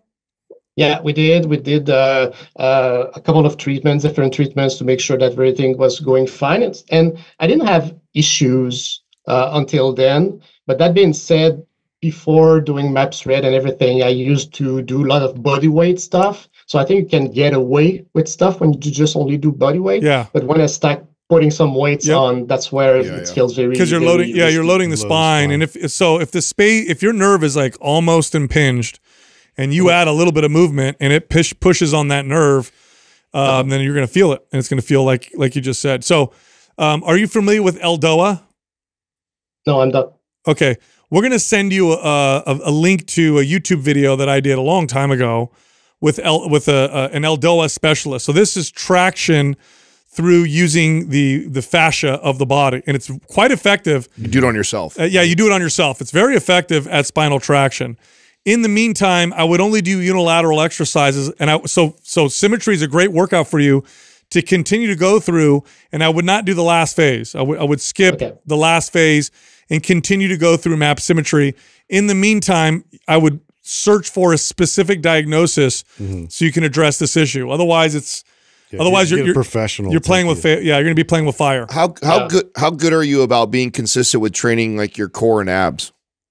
I am currently doing symmetry. Symmetry was 3 days a week, and I used the other 2 days during the week to do ab training. and a little bit of lower back. Okay. Yeah, I would like that you to should help do support it. Yeah, I would like you to do more like counter rotation and stability exercises for your core. Like To with the to prevent that impingement, because lumbar flexion, like you're going to get from ab exercises, totally fine unless there's a herniated disc and you're moving in a way that might not be appropriate. So like I would go. I was actually thinking no BS 6-pack abs. Though. You have the hip flexor deactivator in there. You have exercises in there that You do, but because of the lumbar flexion, and if this is indeed what I think it is, I would want to stay away from any type of fatigue around lumbar flexion because just a little off, you know, which would be fine for most people. And I say off, what I mean is a deviation, right? Slight deviation is going to could potentially cause you problems. So I would seek somebody to do physical therapy. Map symmetry seems to be fine. Don't do the last phase, and then watch the Eldoa video and practice that traction on yourself. So what traction essentially does is it opens up the space between the spinal column. Now the reason why Eldoa is what I prefer over like an inversion table or something like that is because you're using your body's own strength and support to create traction. You're not just using gravity. Right. It's not passive, it's active, in other words. Two more questions that I have. One, did you ever play with elevating your heels when you squatted? No, I don't. I've been running before. I was a long distance runner, and I did a lot of barefoot running and not elevated shoes. Okay. So I always have plain shoes. I don't have anything elevated. I know some people told me maybe you should elevate the ankles so it might solve the butt wink a little bit, but I didn't experiment with it yet. Yeah, that's why I'm asking that. And which would, by the way, that leads to that it could be ankle mobility that would be causing the wink, right? So, and the wink is just making the issue. It doesn't solve if it's a nerve issue like Sal is alluding to. It doesn't solve that, but it definitely will make the squat safer. Yeah, safer and more comfortable. So that was, and then the other question I had, like when you do like Bulgarian split squats, how does that feel? Like, do you do those ever? Have you done those?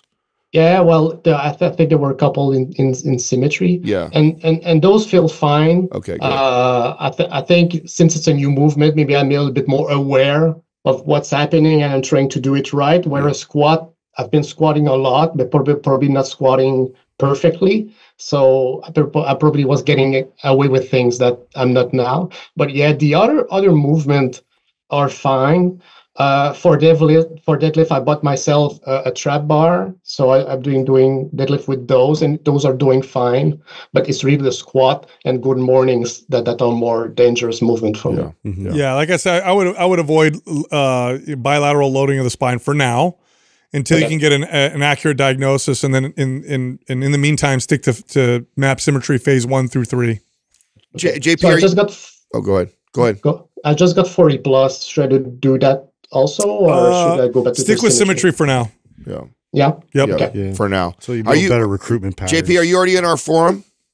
Yes, I am. Okay, good. Yeah, just keep us updated. So just give us an update on the feedback you're getting and what's going on, and then we can kind of, so you have most all of our programs that we would recommend you to get, so we can just kind of, as we go through the process, advise you which direction to go from there.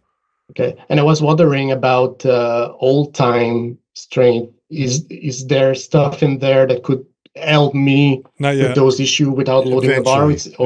Not yet. Eventually, yes, but not yet. Yeah, we got to figure out. Let's get an accurate diagnosis, and let's move. When we're ready to load, substantially, that would be the direction for sure. All right, makes sense. All right. Quick closing comment before I go. I've been recommending your programs to my family, to my friends around here, and everybody I talk to is enjoying it, and they're listening to the podcast, and they really love it. But everybody around here, and I know it sounds from my accent that we're all French speakers. Some people have English in second or third language. So if ever you guys want to go ahead and work to reach those market and translate your stuff and offer them to other people, just give me a call. It's wonderful programs. People are enjoying it, but I'm playing a lot of translation to help people going through it. So one day ever you want to reach the French market, let me know. We're actually having a meeting today. Yeah. Just so you know. We're trying to branch out eventually. Unfortunately, AI is doing it pretty well. Are Yeah, it's gonna are lose you our familiar with labs.heygen.com? So labs.heygen.com. Are you familiar with that? Not sure, no. Yeah, check it out. So we're Okay. yeah. Thank you. All right. Thank you, guys. All right, JP. You got it, man. See you around. Take it You easy. got it. Yeah, you know, it's so valuable for the average person to discern between muscle pain and nerve pain because both of them, there's some very specific characteristics that come with nerve pain. Yeah. And it would help. It's elusive if you don't know what those are. Yeah, so if it's like numbness, tingling, burning, if it's a sharp Sharpness, zing, yeah. you know, Like if it's a pain that electricity. radiates and goes up and down your leg or up and down your back, like that's nerve pain. And if you don't identify it as nerve pain, you know, what you'll do is address the muscle or address the, like, oh, it's you know, this part of my body, foam roll it, smash, you know, massage it, whatever. But the nerve itself is sending the signal and it's being impinged. I would like to see the squat because it does seem like, and the good mornings, obviously you have an excessive anterior pelvic tilt kind of naturally for most people. And if you already have that issue, it sounds like that's the only thing that where he's feeling this. And so is it possible that it's so excessive that that's what's pinching the nerve? Well, oh, I mean, it's excessive enough to pinch the nerve. That's yeah, what I'm. but That's but what the I'm fact that he said he had a herniated disc was like, that was a confirmation. Right. So that makes Because herniated disc doesn't go away. No. It's just still herniated. You end up strengthening support around it. But he should use this time too to address one of those things you brought up with his ankles and like Yeah. mobility practice. You got to rebuild those better patterns so that way now, like once that gets addressed, you know, it at the same time you'll be able to kind of build better mechanics along the process. Our next caller is Bryn from California. Hi, Bryn. Hi. How can we help you? So I sent over an email. I guess I could just read like kind of off my question. Mm-hmm. I have lost almost 130 pounds in the last year. Wow. I had gastric sleeve surgery in May of 2023. And I've lost about 110 pounds or 100 pounds of that since then. I was working out consistently as soon as I got clearance, but just doing like the body pump, group fitness kind of stuff. And I knew I wanted to get more confident like in the weight room section. So I hired a coach and I've been working with them for the last like 4 months, but they only have me on like 1,100 calories a day. And I'm doing like an hour and 15 minutes of strength training 5 days a week with 30 minutes of cardio. So I figured that was a little much. So I went ahead and bought the body transformation and started anabolic this week. But I'm kind of like at a loss about like where to go with my macros because I feel like I'm kind of in a unique situation in that like at 1,100 calories, that's still more than I was eating 6 months ago. But like I want to be able to have a little bit more like flexibility in my calories and stuff. So I just am kind of like, where do I go right here? Where do I go from here? Like macro wise. Yeah. Well, you're going to have to eat more, especially if you're strength training. And Yeah, you want to build, I know. Yeah. You want to build metabolism, muscle. You could just slowly ramp it up. So you could go up. You're actually in a pretty good place, by the way. You're not in a bad spot. I know it's low calorie, but Yeah. I would go up 150 calories, keep it there for a few weeks, see how you feel, and then do it again, bump it another 150. And then slowly bring it up to a point where you feel, and if you're doing good strength training, you're just going to get stronger and you'll build muscle and speed up, your metabolism. Now, you had gastric sleeve, so you can't eat a lot at one time, right? So you're eating a bunch of small meals? Yeah. And I am required, like, I have no problem hitting my protein, but I do have to use like some protein powder or a bar. Like, I'm out and about a lot. So that helps me because they're small portions, but high protein. Yeah. I do use those throughout the day. Why do you want to eat more then if you're having trouble eating more? Like, Well, I just didn't know if I can eat more, but I just didn't know if I like will put on muscle. Yep. Like I would like to at the calories I'm at. Oh, you're going to probably need to eat more to put on some muscle. The challenge with gastric sleeves or bypass or those types of procedures are things like nutrient deficiencies can sometimes become an issue. Right. And then it can be an issue to consume enough to go in a direction of building or whatnot. So you're probably going to have to eat like a bodybuilder, meaning like 6 or 7 meals a day and meal prep. Okay. Yeah. I do meal prep now and I just had all of my labs done like full vitamin panel, all that kind of stuff. And I take a shit ton of vitamins every day. So I'm pretty good. Like all my levels were good with that. So like, I don't know, like, should I just, right now I'm eating like egg whites. Should I have more whole eggs? Yes. Things like Yes. And I'm looking at your fat intake right now, and you're barely eating enough fat. Yes, fat's essential. You're at 35 grams of fat. In fact, fat-soluble vitamins tend to be the deficiencies that people with gastric, procedures tend to get. If you don't consume enough fat, your body will not thrive, right? So 35 grams is, I would have you, no less than 50 grams. Is that's a result. That's the one drawback of getting your protein source from like super lean sources. Yeah, like a whey or a powder, is that a lot of those are really low in fat. And so this is a case where I'd really be encouraging you to do things like salmon, like chicken thighs, like steak, like I'd be pushing you in that direction. That'll naturally bring your fat up and hit your protein. So I'd be pushing you in the protein to obviously keeping you in there. It sounds like you're doing a good job of that.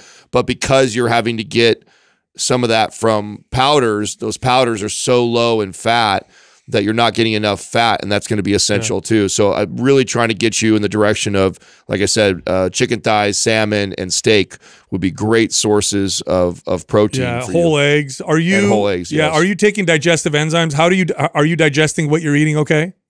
Yeah. I take digestive enzymes. Like occasionally, if I eat something, like sometimes if I eat like a drier meat type situation, like, or a lot of just like heavy meat, sometimes I'll take like digestive enzymes right afterwards. I have like some chewable ones that I could take, but I don't take those every day. I did start the seed probiotic after you talking about it.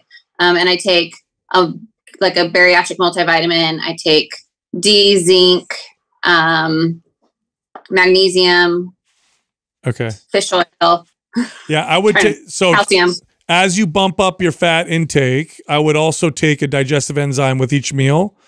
Because your absorption is a bit limited, and so breaking it down may pose an issue. And digestive enzymes are beneficial for most people. They're inexpensive. So with every meal, I would take some digestive enzymes as you start to bump the calories up. But I would your protein's okay. I would just make your protein sources more fatty. That should give you the 150, 200 calories that we're looking for right now.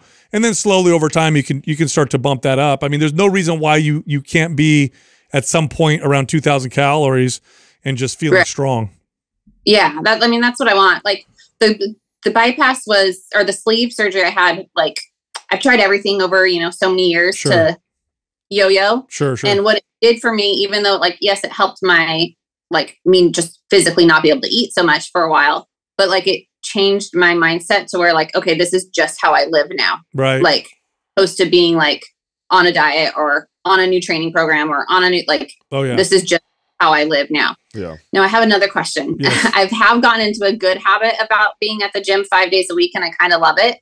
I know with anabolic, I'm just doing my trigger workouts on some of those days. Is it okay to still, because I'm an esthetician, and so at our office, like there's a lot of times I'm sitting down doing facials all day. Can I still on those days do like 20 minutes of like light walking on easy walking at the gym? Oh yeah. Walking is great. Mobility work would be good. Yoga would be good. Like just stuff that's think of things you can do that are recuperative or regenerative. I don't even mind if you walk for like an hour if you wanted to. Yeah, you can. Walking is okay. Getting those steps in Just like activity. that, good movement, especially if you have a kind of a sedentary job. I'm super pro that. Just avoid the getting after it, Stairmaster, pushing hard on the elliptical. Don't try. Yeah, and that's low level heart kind rate. of like where I was at with my last coach, which I'm no longer doing. But like it was like an hour and 15 minutes of glutes and hamstrings, and then 25 minutes of Stairmaster intervals. No, and I would just smoke. Yeah, what is wrong with God these no, coaches? God no. Yeah, no. Yeah, we don't. In your case, we don't have a lot of calories that need to be burning. So so the burning calorie approach is a terrible approach for you. We're trying to build muscle. Yeah, all building right now. Okay. Yep. Okay. Yep. Thank you. Oh, is there a way I can ask one other question? Go ahead. So I just started doing squats with the barbell. Like I did my first pre-phase workout, and I noticed in the mirror, if I really, really think about it, I could fix it. But if I'm just like doing my reps, my hips kind of shift a little bit on the way down.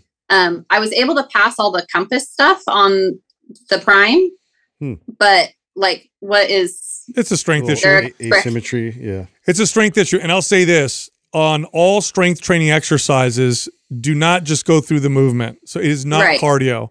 So you need to be, every time you do a rep, you need to be thinking very consciously of the rep. Otherwise, your body will do it at once. Lighten the load a tiny bit and go really slow. Because like you said, you know already, like if I'm aware of it, I won't do it. So stay aware of it and slow it down even more. And then you'll train yourself to be able to do it right. Yeah. If you do it enough. Your body's just looking for stability wherever it can find it. So it'll go back to the sort of like patterns you've established. So you got to readjust your patterns and really focus on dialing that in. Brent, are you in the forum? I just got, like, I just did it over the weekend with the discount, so I should be in it today. I just haven't. Okay, good. So that's the best thing you could do is, as you go through this process, is just to update us. You can even give it, like a lot of people do videos of their squats and movements. So if you have another question like that, we've got movement specialists in there, like Dr. Brink, and of course we're in there. So definitely share with the community in there. It's incredible in there. Awesome. Thank you guys so much. I'm so excited I found you guys. I was listening, like it really changed my mindset around strength training. So thank you. Awesome. Thanks, Brent. Awesome. Thank you. You got it. Boy, I hate fitness coaches. I hate a lot of them. I don't hate fitness coaches. I love some. She's eating 1,100 calories, and they're like, "Yeah, let's do Stairmaster. Let's burn." And gastric. You had a gastric sleeve. Like you need to burn. Why would you want to burn calories? Listen, I'm telling people listening right now, if you hire yourself a fitness coach and you want to know if they're good or not, ask them if they have our coaching course.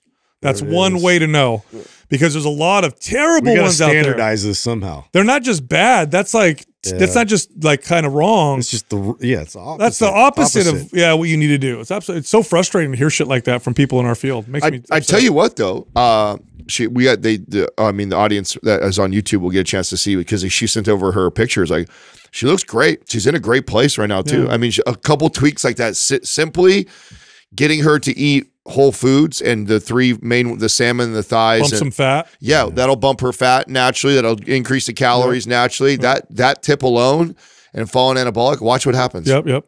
Our next caller is Casey from Texas. What's up, Casey? Welcome back, man. What up, guy? Hey guys, thanks for doing this. How you doing, man? You got it. What's happening? How can we help you? Not much. So let's see. I'm just going to first give you background. I've been lifting for like 15 years, and I just did it thinking that I can't reach any sort of goals because of my genetics.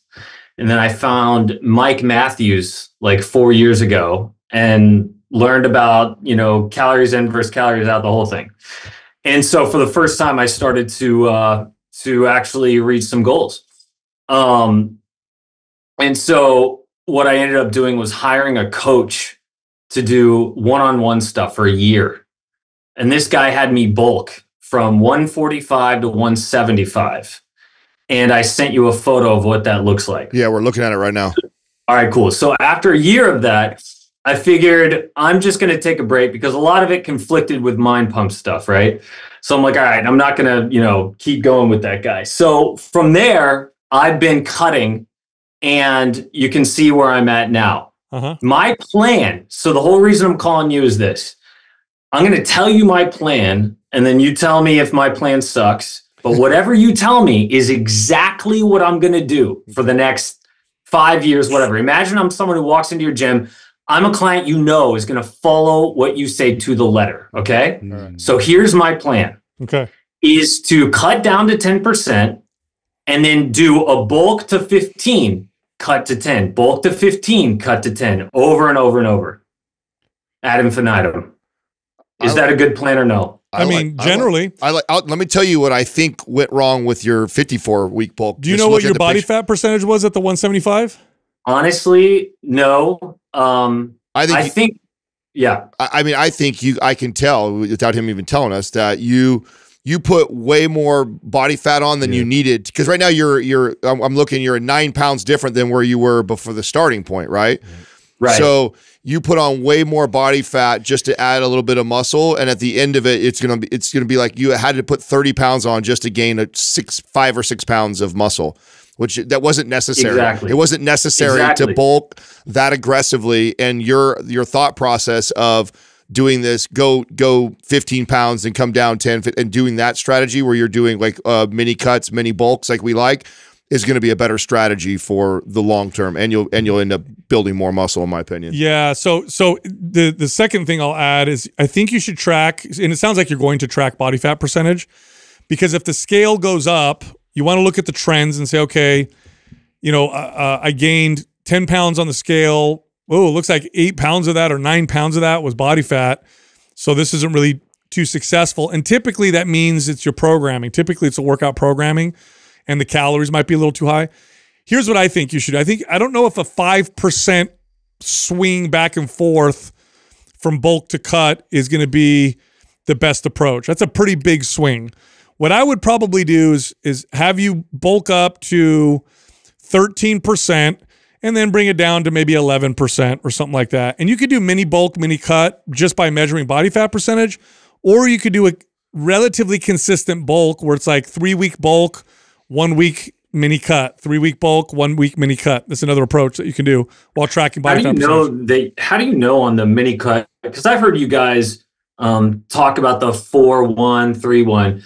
How do you know in such a short amount of time that you've added the correct amount of calories? Because sometimes, you know, I could add what I think is a bulk, but then after 3 weeks, I'm like, oh my God, that's more like maintenance. Yeah. Right. And so it took me, and then I'm like, okay, now I'll correct. Now I'm really on a bulk. You know what I mean? That's what I'm concerned about with the 3 on 1 off type thing. That's what I'm concerned about. No, 100%. You go by feel. So if you, let's say you bump your calories up to an amount that you feel is a bulk, here's what you're looking for. You're looking for strength gains.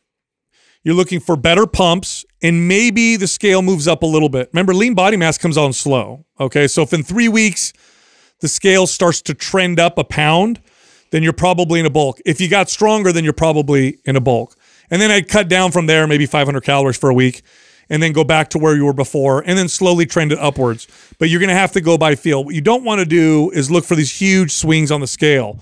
You're not going to gain, you know, crazy amounts of mass on your body in a 3-week period. It may be like more like it's trending in an upward direction, but you might not see too much on the scale. What have you been doing training wise, like through all this? So I've done, in the last 24 weeks, I've done anabolic advanced twice through. I started to do 3 times through, and then I bought aesthetic. And so now I'm on phase 2 of that. Which of the programs that you've done so far has put on the most strength? I don't know. I mean, honestly, I just go every day. And the fact is, I've been in a cut throughout every single MAPS program. So for me, gaining strength isn't what's happening now. Is your strength? That's going to be a big difference right there. Are you somewhat stagnant in your big lifts this whole time? Well, yeah, because again, I've been in a cut. Like throughout every single week of any MAPS program, I have been cutting. Doing a bulk and power lift. Yeah, let's have you. I would measure your strength. That's actually not a bad idea what Justin just said. Yeah, MAPS power lift might be a good program for you. It'll get outside. Yeah, you just need to shake it up. Yeah, I want to see stimulus. You want to see strength gains. If you're trying to gain muscle, you want to see strength. I actually here's the shouldn't I cut down to something? No. You're fine, bro. You're lean enough that you'll. So you know how you said like it feels like sometimes you're in a main. You are. That's part of like when you do a good job of just being in a nice light bulk. The reality is we know that there's going to be some of these days where you actually might be a little bit in a deficit. That's how people actually lean out sometimes in a bulk. Is they're building muscle, and as they build muscle, their metabolism speeds up, and that naturally kind of leans them out in that process. So it's not as cut and dry as, oh, I'm at this many calories, therefore I'm always in a bulk, versus I'm not. It's this kind of ebb and flow, especially when you're right where you need to be of this natural. Oh, sometimes I'm gonna be cutting a little bit of calories without moving my calories, just naturally with my metabolism. Other times I'm in a surplus and I'm gonna build and gain muscle. So with how lean you already are, even though you're not at your most shredded, but you're lean enough that I don't have to worry about body fat that much. I would love to see you run the powerlift program primarily in a bulk. So find a calorie somewhere in your calories that you're not losing weight, right? So whatever that number is. Do you know where you're at right now? Calories? 1900. Oh yeah, we need to be way higher. Well, you were at 3,100 for that big bulk, right? Yeah, we don't need to go that high though. No, I would go 25. Yeah. I'd go 2,500, do MAPS powerlift. and get strong. And this is what we're gonna do, okay? Because you have my cell, so you can text me as we go through this process, okay? So I want you to follow the 2,500, go through power lift, and I would, if I wasn't talking to you, I would say every third or fourth week we would interrupt it with like a small mini cut. But since you can talk to me every like couple weeks, give me an update on what's going on with the scale, weight, and your strength. And then based off of that, I will tell you like, okay, let's run a week cut. So for now, stay in the 2,500 calories. We may not even have to necessarily do a actual cut with you because you're lean enough already, and we're not going to boost your calories all the way up to 3,000. You're doing a new stimulus, to Justin's point, with powerlift and focusing on that. We might just slowly increase your calories, and what you might see is I get you to 2,500, then we go to 26, then we go to 27, to 20, and you get lean while we go through the process. Do you know? Are you at 10% right now? I mean, if they sent you the most recent picture, because I actually sent one yesterday. Oh, Doug, you got that? No, does it have the red arrows? We got the one. We have the three. We have the start. We have the big bulk, and then we have the initial like cutting. Do you know where you're at now? What body fat percentage? You have an idea? I would say 14%, maybe. You look leaner now. Yeah, there's no way. Yeah, you're leaner now. Oh, that's really, dude. Okay. Honestly, okay. I don't know. I'm gonna do the whole bioelectric impedance just to. You look hungover in the last picture. Good. Well, it's first thing in the morning, dude. Just to track I'm just fucking with you. just to track the ups and downs. What do you call it? Where you're tracking the numbers not accurate. The trend. Yes. Adam, I just sent you what I look like today. Yeah. That was the comment about looking hungover. You're good. You're good. All right. Anyway, so if you think I'm lean enough to start a bulk now, that's great news. I can end this call and go eat another meal because I'm dying for it anyway. We're gonna get you. You got to get strong. You got to get strong. Yeah. Like, a bulk without strength gain is fat gain, and strength is one of the best. It's not perfect, but it's one of the best metrics of whether or not you have good workout programming. What you don't want to do is get caught up in the like, I go to the gym and just do the exercises while I, manipulate my diet type of that. That's like a pre-contest bodybuilding approach, which is terrible long term. My goal for you in powerlift is to get strong as fuck and not put any fat on. I don't care if the scale goes up a little bit because then maybe we build some muscle, and I don't care if it stays the same per se, so long as we're building strength. So I may just keep increasing calories all the way through powerlift. So start at the 25. Right. We're going to send over the powerlift program to you so you have that. And then just keep me updated. Like say every 2 weeks, check in with me. Just let me know. Let's do a follow-up at the end of powerlift. And then we'll follow up at the very end. So we'll do a public one where everybody can hear your story as we go through. But check in with me about every 2 weeks. Give me an update on calories, how your strength is feeling. And then if you have access to test the body fat, that would be really good for me. Okay, so access as in like go do a DEXA or just the trend. So go do a DEXA. Yeah, I would love for you to do that. That's fine. Okay, if that's easy for you to do that, then the more data I have, the better better it's going to be for me to be able to tell. Yeah. So just no problem. Every 2 weeks, check in with me on the DEXA, and then let me know how strength is going. Let me know where your calories are, and then from there, I'll tell you what to do with the calories. But we may keep just slowly increasing your calories through that whole program if all goes well. That sounds great. All right. You got it, dude. Adam, would you trade Kaminga at this point? Hell no, would bro. You trade what? Yeah, you kidding me right now? I know you're watching him right now. You have to trade good for good. Bro, no way. Last 6 games averaging over 20 points. The last 20-something games averaging over 10 points. He's now driving to the lane, putting his shoulder down. All right, so Sal, here's the deal. These Warrior fans, they want a good player, right? But as soon as one of their good young players is good, they're like, well, we can't trade him. It's like, how are you going to get someone good if you don't trade someone good? You're all delusional. I'm not letting go of him. I'm not letting go of him. Get out of here. Get out of here. I'll give up Clay first. All right, man. All right. Okay, so I'll talk to you later, okay? Okay, see you guys. Thank you. Yep. You got it. You have a podcast? Yeah, bro, he's a killer. His YouTube, he's a huge YouTube. Oh, I see. Yeah. He used to be like a sports announcer, like on TV. Right. And then he did his own thing, and so he's got it. What's it? It's AM Hoops is his YouTube channel. I don't know. I'll look. Oh, Andrew's pulling it up right now. I tell you though, if you're bulking and your strength isn't going up, like you're gaining body fat. That's strength has got to be tied to the bulk. Well, you see it what like that from this picture. Oh yeah, you see what the guy put him on way too many calories and tried to the guy needs to build a base, like a real solid muscular base. And Yeah. and so to just focus on that for a while is going to do him way better. Because then it's not like this yo-yoing back of like the calorie game. My prediction, if we do it right, is he'll be able to run through MAPS Powerlift, which was a great suggestion, Justin, and he just is actually increasing the whole time. Yeah. Yeah. Yeah. And Because to see his lifts go up a lot. He'll Yeah, be lean and muscular. hopefully he like Yeah. slowly leans out while getting stronger. And at the end of it, he'll be leaner, eating more calories, and stronger than he's ever Totally. been. And even though he might not be as shredded as he's been before, that'll be okay. He'll be at such a great base. We'll be at 30. He can manipulate that a Yeah, lot easier. we'll be at 3,000 calories. We can cut him down to 2,500 like we at the beginning, and then he'll get super shredded. So Our next caller is Marco from New York. Marco, what's happening? How can we help you? Hey guys. How's that? Hey guys, how are you? What's happening? Thanks for having me on. I've been listening to you guys for many, many years. I'm a huge fan because I love that you talk about fitness, but you bring in different topics like science, peptide therapy, and recently stem cell research.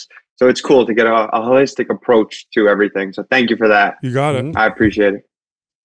So in short about me, I'm a New York City firefighter. I'm 5'9" and about 180 pounds. I've been training for roughly 3 years, and I've ran the RGB bundle as well as MAPS Powerlift.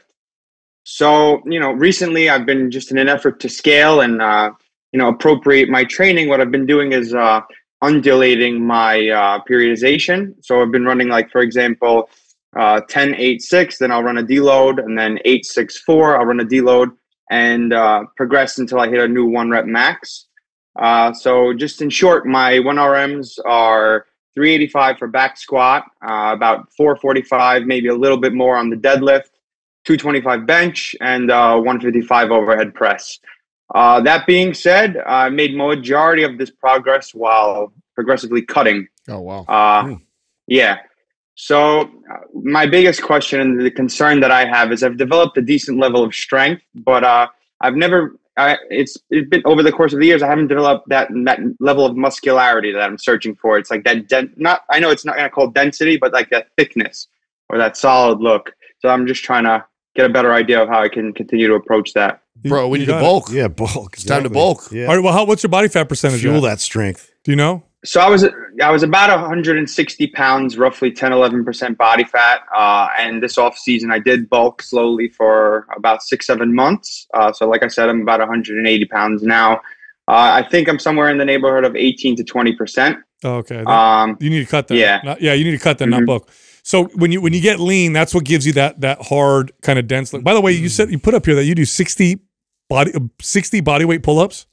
In a row? No, I could do my body weight plus 60 Oh, pounds. okay. I That's was my like, one holy arm. shit, that's a lot of that's pull-ups. some shit. Yeah, I wish. Yeah, yeah. No, you got to just go back on a cut. I mean, it's interesting when you get lean, how much bigger you tend to look, and the density and the definition really starts to show up. So I would go back on a cut and kind of aim back down towards that 10-11% and make it a nice, slow, even cut while trying to maintain a lot of the strength gains because you're really strong. You're doing great with your lifts. Yeah, where's your consistent caloric intake right now?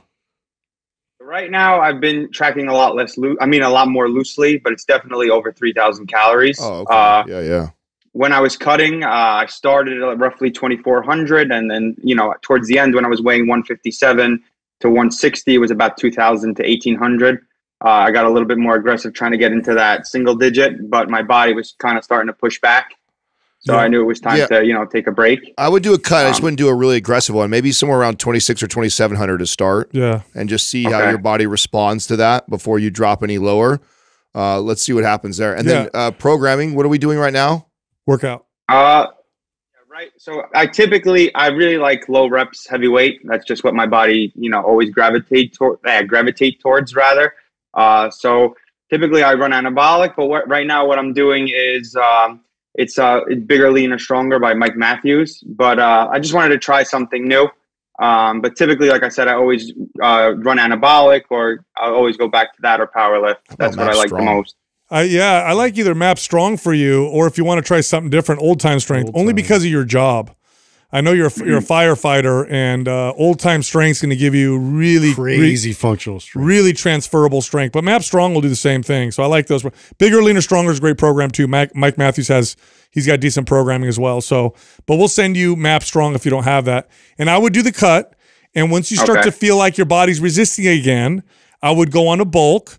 but I wouldn't go bulk forever. I would bulk until you start to feel good again and then go back on the cut. Yeah. That's how you get down. So for people listening and for you, when you start to cut and you start to get to a body fat percentage where you start to feel that resistance, and typically it's anywhere for a man, if they're healthy, you know, once you get to like 10, 9%, you start to feel this kind of like my body's fighting it. Then what you do is you do a little bulk, get up to like 11%, 12%, build some strength, and then do the cut again. And that's usually enough to get you past through that plateau. Otherwise, you got to keep cutting calories to the point where you're just fighting your body and you start losing muscle. I gotcha. Thank you very much. And then, you know, in terms of doing that slow cut, is there like a certain percentage, like just to get an idea of like what I should be aiming to lose per week? Is it like a pound roughly, or maybe like 1% of my like overall body weight that you guys recommend? Honestly, I don't want to see major weight come off the scale. Initially, there's always going to be a little bit of a bigger bump because of the water and the carbohydrates, things like that, right? So after the first week, I don't want to see major drops. I mean, like a pound would be plenty. I don't.